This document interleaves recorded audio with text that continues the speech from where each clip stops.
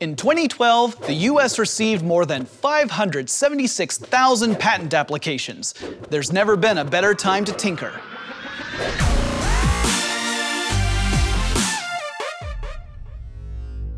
If I can perfect that robotic bartender or that steampunk mustache trimmer, then my booth at the tech conference is gonna get a lot of love.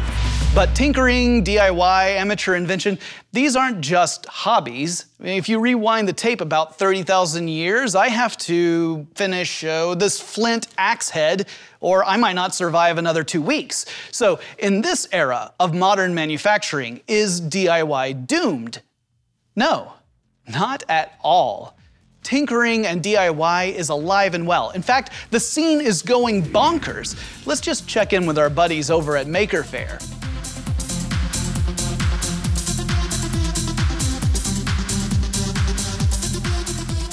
Now, I'll be the first to say it, no one has a practical application for a fire-breathing steel wolf with wireless controls, but bam! Somebody made one of those. Or what about the solid-state Tesla coils that create music by sparking audible frequencies in a Faraday cage? Or a giant hydraulic robotic arm that can crush scrap metal in dumpsters? When it comes to technology, work is intrinsically bound up with play. Take Steve Wozniak, for example. Before he built the Apple computer, he spent years engineering telephone pranks. And it goes both ways. The Super Soaker, that was invented by a guy named Lonnie Johnson, a nuclear engineer. He was actually trying to build a heat pump at the time. And the Slinky was originally a steel torsion spring that was designed to keep naval instruments in good working order during bad weather in World War II. Most of the biggest developments we see in technology actually come to us from well-funded R&D departments, but the real spirit of innovation, I think, lies with DIY and tinkering, and it's a great time to get involved. Let's just say you go to YouTube and type in how to solder a circuit board. You're going to receive more than 50,000 results. There's more free information out there than we know what to do with. And it's easier than ever to fund your DIY project too. Take the Form 1 3D printer. They went on Kickstarter and asked for $100,000 to fund their project, and they ended up with closer to $3 million. 3D printing is the ultimate tool for the amateur inventor.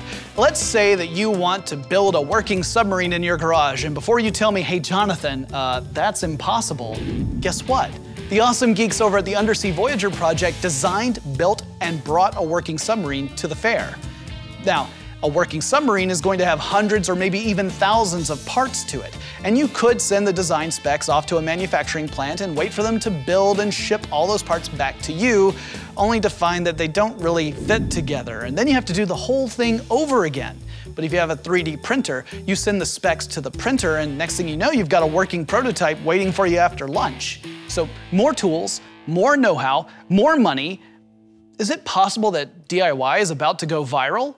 And hey, let's say that you have unlimited money and unlimited time and unlimited resources. What do you build in your garage? We want to know. Let us know in the comments below. If you like this video, click that like button and subscribe, because we've got a lot coming up in the future that you're going to want to check out. And hey, if you got some time, you should really watch these other videos. They're pretty awesome.